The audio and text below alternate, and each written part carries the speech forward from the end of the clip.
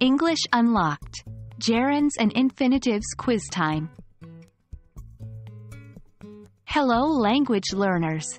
Welcome back to another episode of English Unlocked. Today, we'll be tackling a fun and challenging topic. Verbs followed by gerunds or infinitives.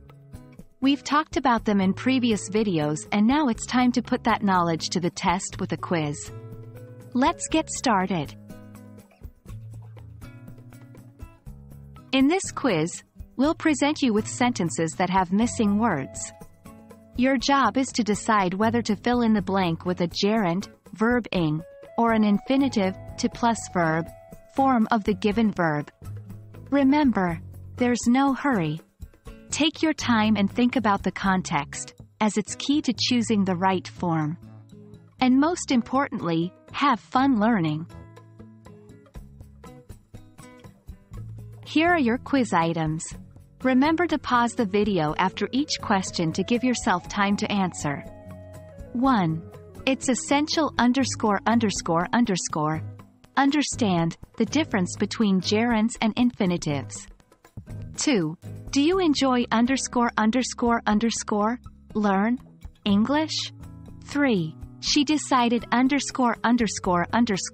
travel around the world. 4. I can't stand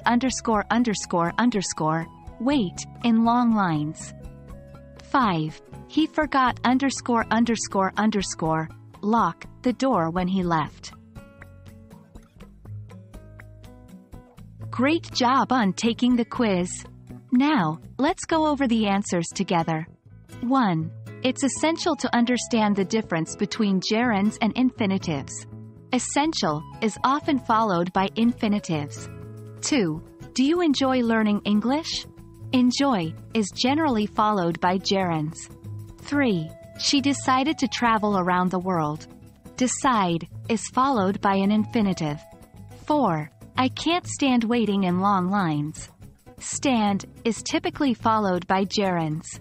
5. He forgot to lock the door when he left. Forget can be followed by both, but in this case, it happened afterwards, so we use infinitive. Thank you for participating in today's quiz on verbs followed by gerunds or infinitives. Great job on making it through. Remember, practice makes perfect, so don't be discouraged if you didn't get them all correct the first time. Keep practicing and you'll get there. Until next time, keep unlocking your English potential. Happy learning!